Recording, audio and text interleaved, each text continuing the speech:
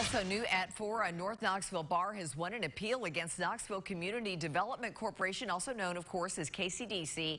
In January 2019, KCDC approved eminent domain action on Bar Marley. That means KCDC was going to take over the property.